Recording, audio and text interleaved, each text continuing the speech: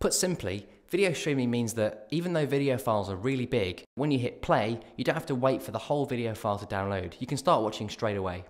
But what happens if lots of people all try to watch your video at the same time? Things could slow down. We solve this problem by having lots and lots of servers. So we mirror your content all over the world, meaning that whenever you try to access a video, you're getting it from the server nearest to you, rather than everyone from one central location. It reduces the load on the servers, so the instant you hit play, the video's there.